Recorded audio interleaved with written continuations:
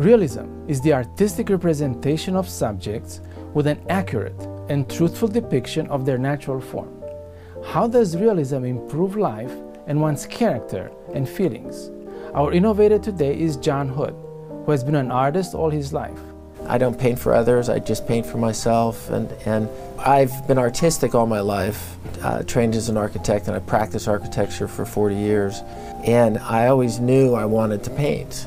It's such a gift to me. He's dedicated to improving his skills in the art of painting and keep realism alive. I sign all my paintings with, "I have learned to look, now I yearn to see." I think that as an artist, you develop a trained eye, and that trained eye opens up the world to you in amazing fashion. This is Bay Area Innovators, and I'm your host, Steve Ispas.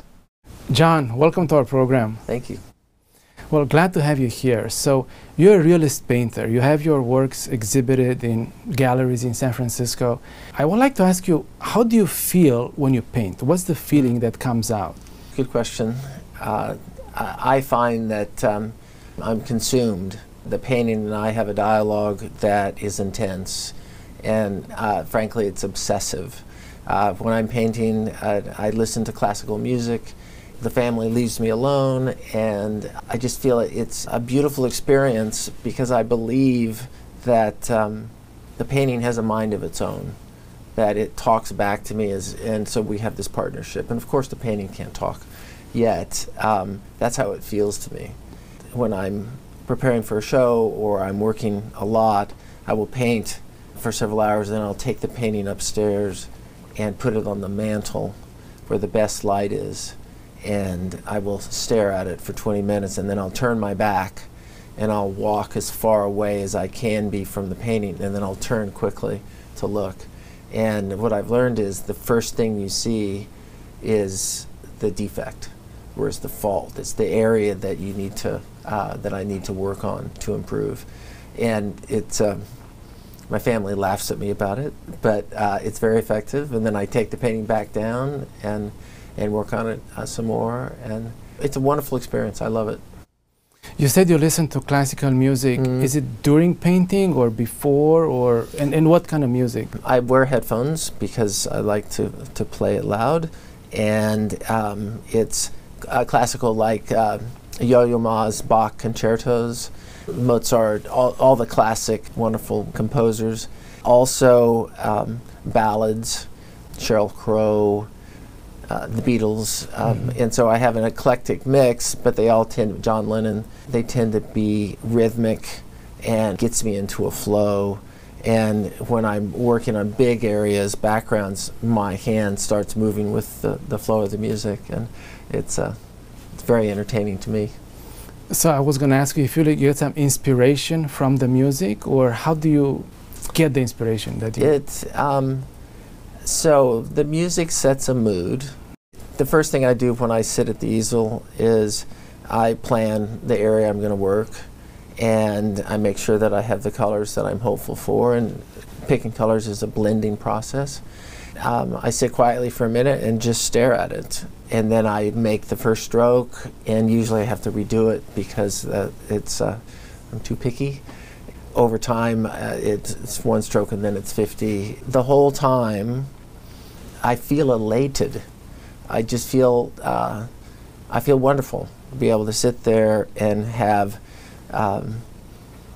it's such a gift to me that I can paint some. And I don't paint for others, I just paint for myself, and the fact that some of the paintings are successful is a bonus.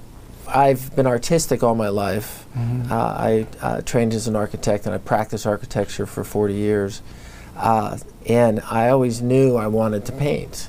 And my mother told me I could do anything I wanted to do, and so I believed that. And I was hooked. The way the color went down. Watercolors, we'll look at some watercolors later. The colors are very transparent, and so they're really very delicate, very immediate. Whereas acrylics and oils are luscious, and they blend well, and you have time to work with them. Whereas watercolor, if it takes more than 3 hours, you're making it mud. Research shows that realism paintings can enhance emotions, well-being, productivity, and all of this. Did you experience any of this?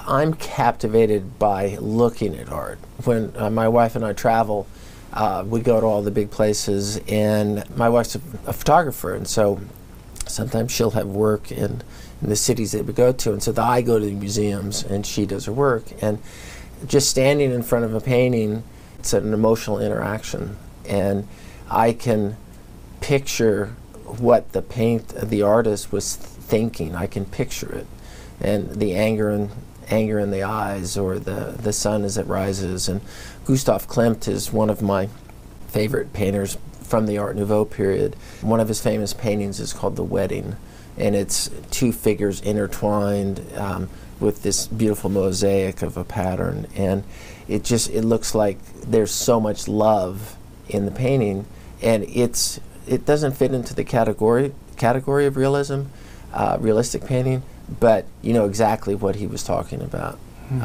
And because of the period, it's an amazing painting. Tell us more about your favorite painters or role models that guided you. Well, favorite painters and role models are two different things, so I'll talk about favorite painters for a minute. In current day, I think the best painting of our lifetime is Gerhard Richter. And the reason I say that is he can paint in any medium, realist, abstract, mixed, landscapes, and the paintings are just amazing. And so the fact that he's so versatile, I really admire.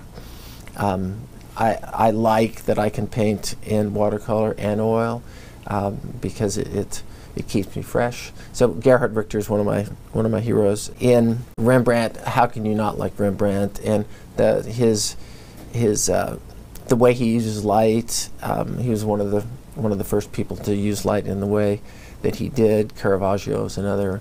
Klimt and Degas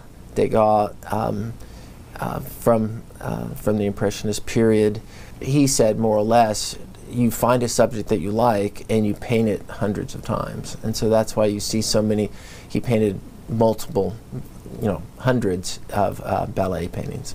And so he totally engrossed himself in the ballet scene.